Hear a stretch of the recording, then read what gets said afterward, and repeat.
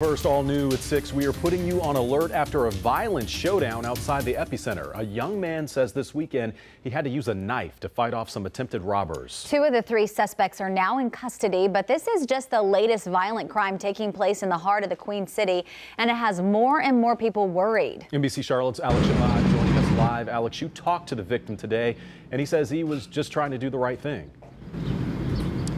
That's right, Fred. The 20-year-old victim tells us he was getting his wallet out to give the suspects money like they'd just asked. That's when they tried to rob him right behind me by the steps you see, but he was ready to defend himself. I was walking past Epicentre, headed towards the Spectrum Center. This 20-year-old photographer says he was looking for the right spot. Go take a couple photos for the night. But instead, Jonathan Thomas's story giving us a snapshot of the crime around here. He says a group of suspects approached him near this parking garage. They asked me for some money to get something to eat. As soon as I got my wallet out, they tried to take it from me. Thomas, a former Marine, says he fought back. And one of them tried to put his hands on me a little bit, and I took the knife that was on my backpack and kind of pressed it up against the main guy's throat, and they kind of backed off after that. It comes just weeks after another victim defended themselves near the Epicentre. Police say he chased down a suspect who robbed him. I have attempted robbery carjacking victim. A fight broke out and the suspect took off. Police say the suspect returned to the scene an hour later and opened fire on the victim, but did not connect.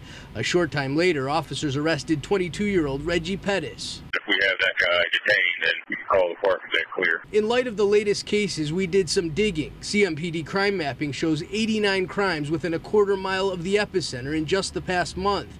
That includes robberies and assaults.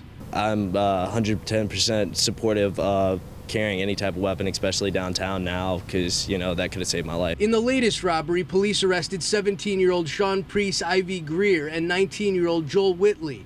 Thomas says officers were not far away and got the suspects quickly.